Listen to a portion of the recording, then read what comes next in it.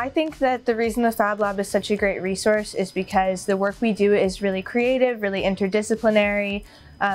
We do all kinds of outreach and different projects within the different studies at UVM that lets a lot of different people besides just engineering majors use our resources.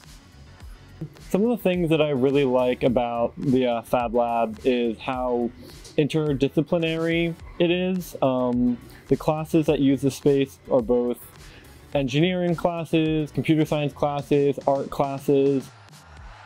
Yeah, I would say working in the Fab Lab really helps with my hands-on learning.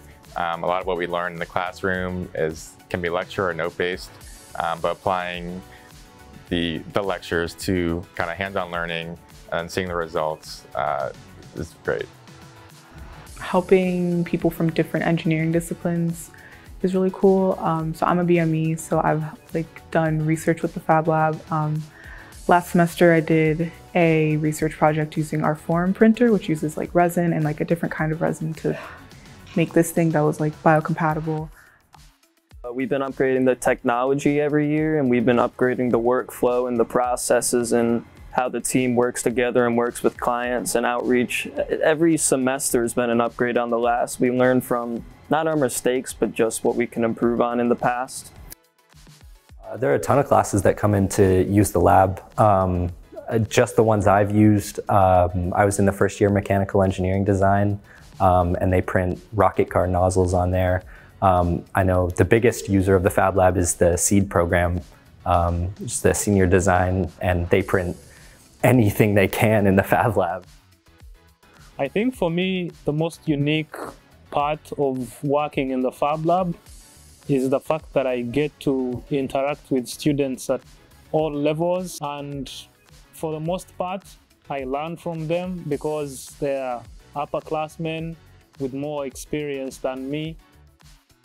So we see a lot of diverse projects. We see everything from research projects that come through to projects for the Fleming Museum. We worked on an art piece that was a bust of Nefertiti, and we resin printed a model of that for them that's now in display in the museum. So a lot of really cool opportunities here.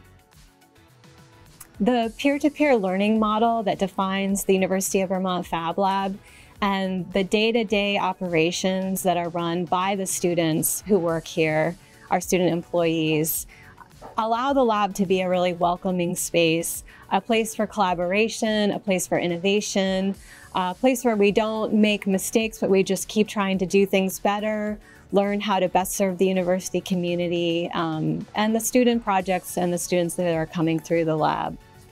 None of this would be possible without the support of University of Vermont alumni and the College of Engineering and Mathematical Sciences.